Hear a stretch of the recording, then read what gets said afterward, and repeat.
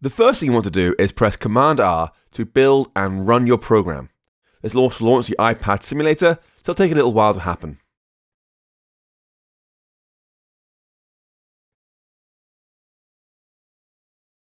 As you can see, I can see a hello world upside down. It hasn't rotated terribly well. There we go. I'll figure it out eventually. You see hello world in big text, plus nodes 2 in the bottom right corner, plus 36.4 FPS for frames per second. If you tap on the screen, you will see spinning boxes appear and disappear like this, and the hello world sort of fades in and out. Obviously, we don't want any of this in our own game. This is just there to give you an idea of what SpriteKit can do. We want to wipe out all this default content. This takes a few steps to do, so you have to repeat these steps with many projects in the future. So first, I'm going to go into GameScene.Swift. That is the main game that we're showing right now on the screen. It's all this code in here. It can nearly all go. I get rid of this import gameplay kit. We asked not to have that, yet get it anyway. We're going to get rid of this label and SpriteNode. Did move to. This can all go. I'll keep the method itself, but not the contents of it. I'll get rid of touch down, touch move, touch up, began, moved, ended, cancelled. That can all go, leaving just that handful of lines of code afterwards. We're going to keep update, and we're going to keep did move to view. Otherwise, everything else is going to go away. In fact, even update can go away. Yeah, get rid of all this code. We're reading on that stuff. We also have GameScene.SKS over here, which is a SpriteKit file that contains our layouts for the game. This is like interface builder for SpriteKit. That's where you can see this big hello world thing comes from. We don't want that at all. We can get rid of that whole thing. So I'll go ahead and select hello world and delete it entirely. It's just useless. This is our canvas, by the way. It's big space over here. This is where you can draw into. As you'll see, it's nice and big. It is about the size of an iPhone screen. But we can change that. Over here in the inspectors, you'll see lots of options here for this view inside the inspector window. You'll see it has a custom size of 750 by 1334, has an anchor point, has gravity, and similar. We can modify all these right here in the scene editor. Now we're going to make a few changes here to make our game easier to work with. One of the first ones we're going to change is this anchor point value, anchor X and Y of 0.5. This value determines what coordinates SpriteKit uses to position its children. And it's set to X 0.5, Y 0.5 by default. And it means position me based on my center, which is different to the way UIKit works. Now, UIKit positions things based on their top left corner. But these 0.5 default values means position based on the center. So if I place a sprite in there, a game object in there at 0, 0, it'll actually be placed smack in the middle of the view, not as an UIKit would have it up in the top left corner. So you can see 0 and 0 is right in the middle, thanks to this anchor point being 0.5, 0.5. We're going to change this to be 0 for X and 0 for Y. And you'll see it change, but it's changed in a slightly unusual way. And this will confuse you a little bit, because even with 0, 0, it's still not quite like UIKit. You can see 0x has made the left edge be 0, which is great. But 0y made the bottom edge be y0. So 0 starts at the bottom edge here, whereas in UIKit it starts at the top. So in SpriteKit land, anchor point x0, y0 means the bottom left corner, not the top left corner. I'd also like to change the size of the scene, which is just above the anchor point. This is set to 750 by 1334 right now. We're going to change that to be 1024 wide and 768 high, which matches the general iPad screen resolution. The last change I'd like you to make is to look for this file here, actions.sks, which lets you create scaling and fading and such in a visual editor. This kind of thing I find is best done in code, so I nearly always delete that file. So please select actions.sks now, then press your backspace button and choose move to trash. We don't need that here. All these changes have effectively cleaned the project, putting it back into a vanilla state we can build on. And with all that template stuff deleted, I'd like to import the real assets for this project.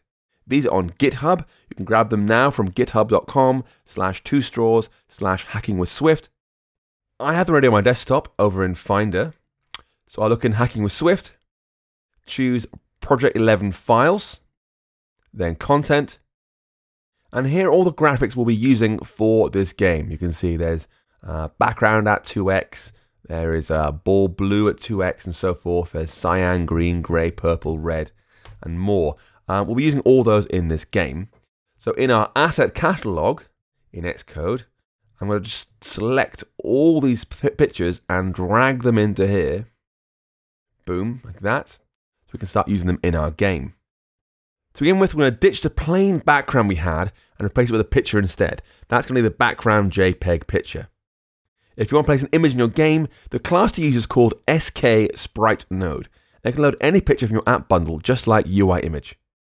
To place a background picture, we need to load the file called background.jpg, then position it in the center of the screen. Remember, unlike UIKit, SpriteKit positions things based on their center, i.e. the point 0, 0 refers to the horizontal and vertical center of a node. And also unlike UIKit, SpriteKit's y-axis starts at the bottom edge, so a higher y number places a node higher on the screen.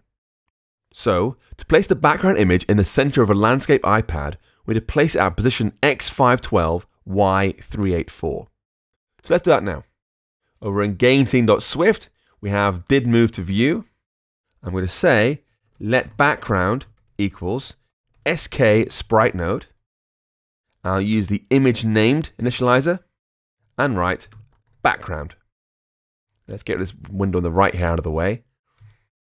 Then we'll say background.position is CG point, X is 512, Y is 384. And then add child background. So create the sprite node, place it in the middle of the screen, and add it to our game scene. I'll press Command R now to build that. We should see it on the background looking nice.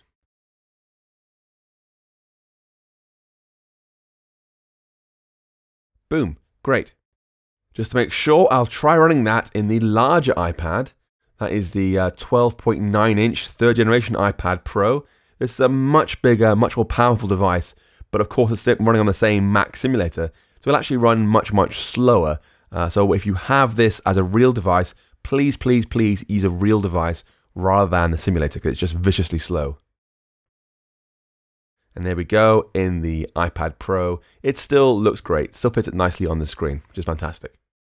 Anyway, I'm going to quit the iPad Pro. We don't want that anymore. It is just far too slow. I mean, they're all slow. That's particularly slow. We're going to do two more things, both of which are only needed for this background. First, we're going to give it a blend mode .replace. Blend modes determine how a node is drawn, and SpriteKit gives us many options. The replace option means just draw it, ignoring any alpha values, any transparency, which makes it very fast for things without gaps like our background picture. We're also going to give the background a Z position of -1, which in our game means draw this behind everything else. So after the position, we're going to say background.blendMode is .replace, and background.Z or Z position is -1. So draw ignoring alpha, i.e. transparencies, because our thing is completely solid, there's no alpha at all, and place it behind everything else. I'll run it again, and this should look identical, look exactly the same. Oh, it's still an iPad Pro by accident, I apologize for that. I'll switch back to the iPad 6th generation. It's a bad idea. Trust me, they're all slow. The 12.9 is really, really slow. You don't want that at all. Anyway, I'll kill that thing and run it in the iPad 6th generation, hopefully correctly this time. And it'll look the same. Nothing will have changed here. The blend mode draws faster though. This will work slightly faster in the simulator, and of course faster in all devices as well. Let's do something a bit more interesting. I'll go ahead and add a method below didMoveToView called touchesBegan. And this is called when the users touch the screen somehow. So we're going to say guard let touch equals touches.first, else return. So attempt to read the first touch that came in. They may have used 2 or 3 fingers at the same time. That'll make sure we get one touch at the very least. Next, we want to know where that touch happened on the screen. So we're going to say let location equals touch.location in self. And that will say find where this touch was in the whole of my game scene. When we know that position, we'll create a new sprite node, a box, at that location so we can see where the touch happened on the screen. So we'll say, let box equals SKSpriteNode, with the color being .red, and the size being CG size, width 64, height 64. So a square. We'll position that thing using box.position at the location of a touch, and finally add that child to our game scene. So we'll do add child box. So again, find the first touch from many potentially, figure out where it was on our screen, create a new box that's 64 by 64, position it at that touch location, and add that to the screen. So we press Command R now, we should see that box on the screen when we tap. So I'll tap here, boom, a box, another one, there we go. So it's adding boxes wherever we tap on the screen. And you'll see this node's number down here is going up and up and up. It's now 12, 13, 14, and so forth. So it's adding each one a new node down here. You'll also see the FPS fluctuates slightly. It's now 58 FPS, which is fine. As long as it's around 60, we'll be happy. But again, the simulator really can't handle very much here, so please use a real device. Okay, I admit that's still quite boring, so let's make it even more interesting. Are you ready to see quite how powerful SpriteKit is? Just before we set the position of our box, here, I'm going to add some physics. I'm going to say box.PhysicsBody is an SKPhysicsBody, and we're going to use the rectangle of initializer. This one's the size, so I'll just do CG size, and again we'll use width 64, height 64, which means give this thing a physics body matching the size of the box itself.